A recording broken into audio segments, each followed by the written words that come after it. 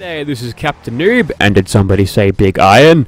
This is the Smith & Wesson 500 pistol. I don't know why it's called a pistol, it's clearly a revolver. But anyways, this is a somewhat customizable standalone revolver weapon for you to use in Fallout 4. It looks pretty good, so yeah, that's a tick on the looks box first. Anyways, for the receivers here, this is nothing but actually sort of painting this thing. So if you want to make it like the Rolling Stones, you can paint them black if you feel like it.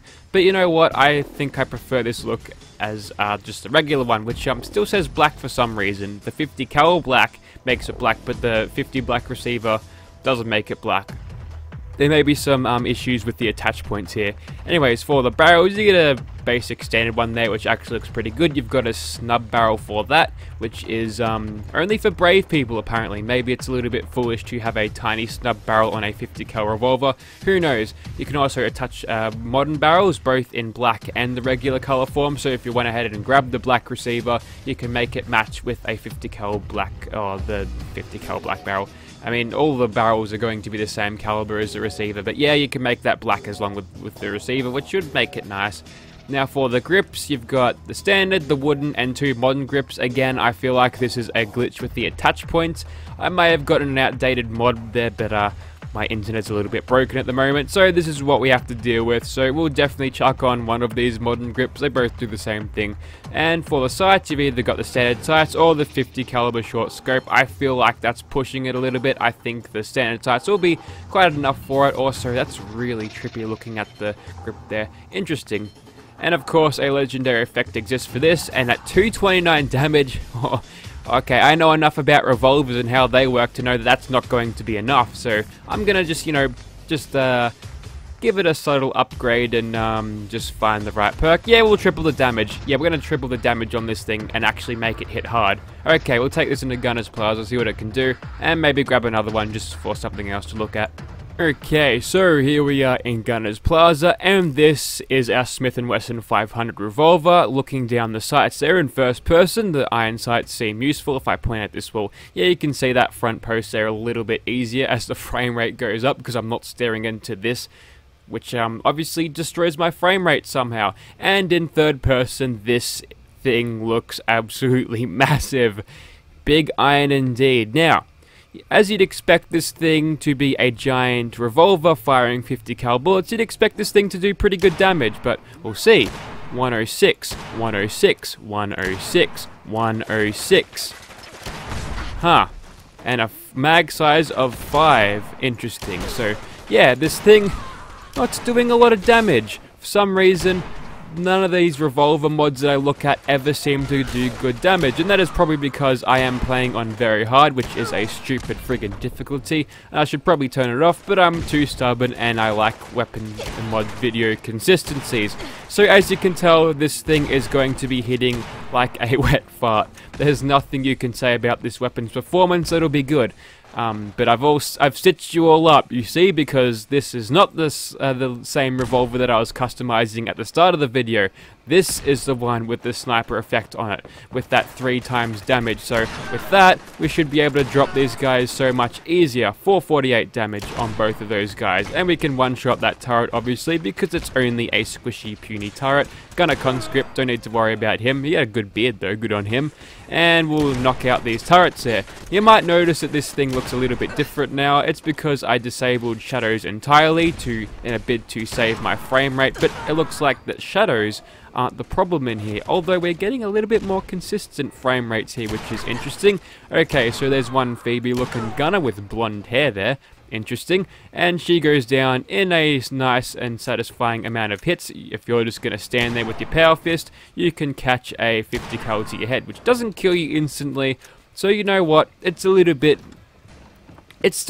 video gamey to hold this weapon. It's not going to be an overpowered thing that just one-shots everything. So I think a 3 times damage boost on this will definitely do you well. And even if you aren't playing on very hard difficulty, I think you could still appreciate this thing doing a whole lot more damage. In fact, to test this out, actually, after I kill this commander and that bloody turret, I'm going to switch to very easy or just to normal difficulty and use this revolver and see if it's as satisfying.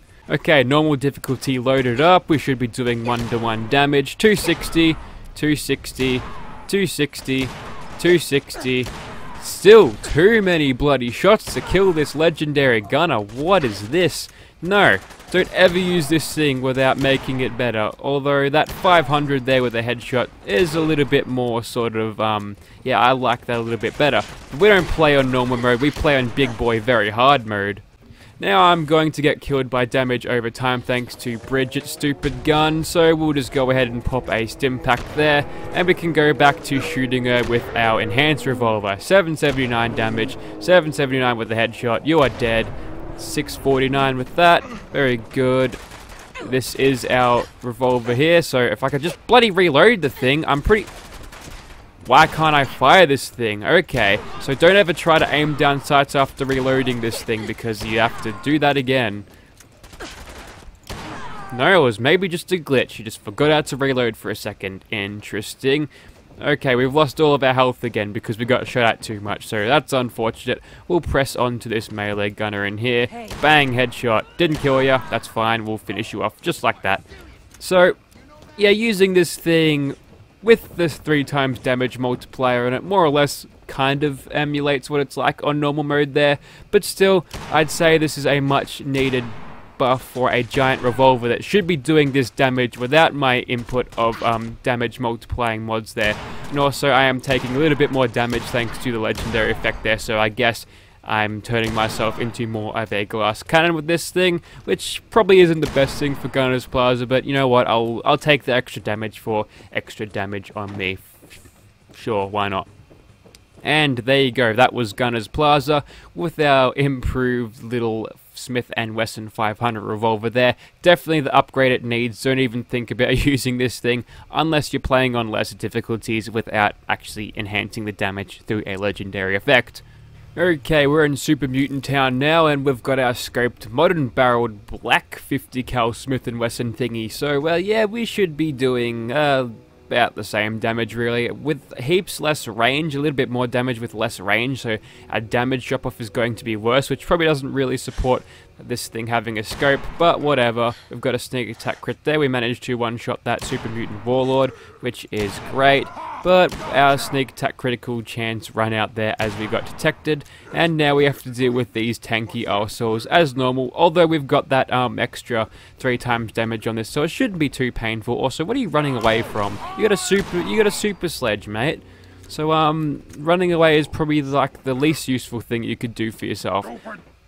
Stupid noises. This gun doesn't sound that bad, does it? Actually, no, the Fallout 444 Magnum vanilla sound is pretty terrible, to be honest, but never mind that. Okay, that's just a brute there. We should be able to one-shot him. Indeed we can, just with those nice headshots. You don't really get to see the animations of this thing whilst using this thing with the scope when you aim down sights, but that's fine. It's a little bit less distracting, and you get not a lot of recoil on this, to be honest. I think, I'd expect it to kick a little bit more up when you do that. Also, I fell down. Good job, me. We'll quickly run back up, and we'll switch back to our one with iron sights, because I feel like the scope at this point is a little bit more on the impractical side, so we'll just get that doggo dead. And that one's got a minigun. We don't have to worry about dodging any of those bullets, because they'll do bugger all damage to me. Now, where's this last doggo? He's usually hiding around there. We've only got one more shot to do this, and we can get that shot and kill him. Nice.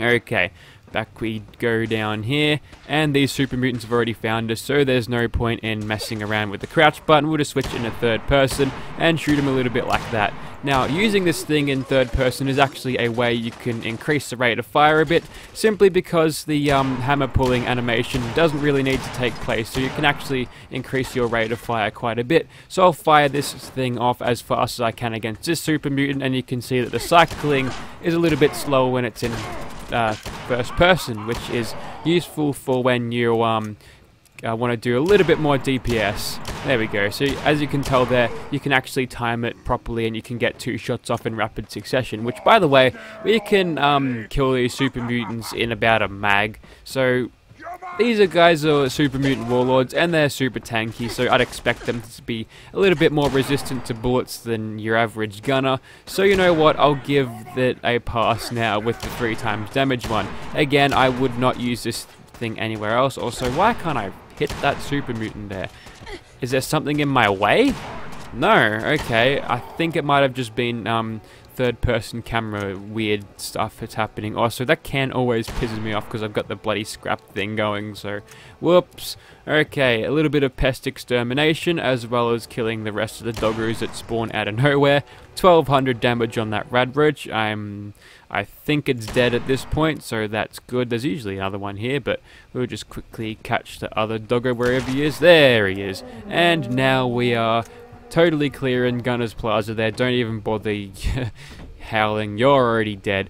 So yes, this thing with that 3 times damage multiplier, I'd say it's nice and viable against super mutants, especially when you compare it to against any other 50 cal firing weapons in the vanilla variety. They don't turn out to be that good at all, but yes, it's doing okay now. Just again, make sure you've got a 3 times damage multiplier on it, otherwise I wouldn't even bother using this thing. Okay, so at this point I've realized I really haven't shown this thing off in VATS, and whilst I could make it more efficient in VATS by taking off this barrel and replacing it with a snub barrel, I really don't want to compromise on this thing's range. We want to keep our damage for as long as possible. So there's a giant withered Wendigo looking ghoul over there, so we'll just go ahead and just pound him with all of the crits we can. Oh, 3500 damage with that critical there with the sneak attack, and now we're back to a more sane 1200 there going along these crits there. So yes, that nice first sneak attack critical really started this thing off well, and we're getting a little bit more now due to, I believe, concentrated fire, but not all that much. So I think we get either one more shot. We went for a reload there during that little... we got one-shotted. Good. Okay, we'll try that again, except from back here this time. I feel like getting a little bit extra distance is going to be what's going to turn the tide of this battle here. So, okay, so we might be compromising a little bit on damage here from this further range. We've got about 1k less damage there just because we're a little bit further out, which for a 50 cal revolver, you'd kind of expect it to hold its power for a little bit. Although firing a big bullet would make it slow down quicker, so sure, whatever. Anyways, we've got this guy mutated already with one more crit left, so that's good. We've actually done a little bit better this time. I think we got back-to-back sneak attack crits on him, one more shot, and now it is actually go time. So instead of taking that bitch slap from him like last time, we'll go ahead and aggro these bugs. And if these bugs get aggroed, maybe he'd attack those instead. Never mind, he'd just run up and kill me like that. So we'll just go ahead and get as many hits as we can on him as possible. God damn it, bloatfly, you got in my way. Screw you, Buzz. Okay, we don't have a crit to use on him here, but if we can get an 83% chance to hit, and if you can reload it, good thing you remembered to reload it. You're not as blonde as some other characters that I play as. Bugger off, bugs, because I'm a little bit weak right now, and I don't want my blood sucked out by a giant mosquito at this bit. I don't think I'd survive it. Feral Ghoul Reavers, on the other hand, you've fallen so high from your Fallout 3 pedestal that you've just been eaten by sand. Okay. I think that is about it for this revolver. I've had enough of it. It's a pretty decent weapon mod, decent models and textures and all that. Also, oh no, you're not getting away from this. You can't escape the fury of a Smith & Wesson 50 cal revolver that does terrible amounts of damage unless you mod it to do better. But yes, it's a nice weapon, but unfortunately, it's a little bit on the low damaging side. It's a common theme with revolvers. They just never balance to my liking. So I just kind of had to step in and make some adjustments to my legendary effects. But now, with the 3 times damage multiplier, this would be something I would consider using if I was a big Revolver fan, but I am not, sorry. But yeah, it's still a good weapon, decent animations, decent quality, very, very good. I don't think it made the hot files because the Rhino Revolver actually took its spot, but I actually prefer this over the Rhino Revolver. That thing was...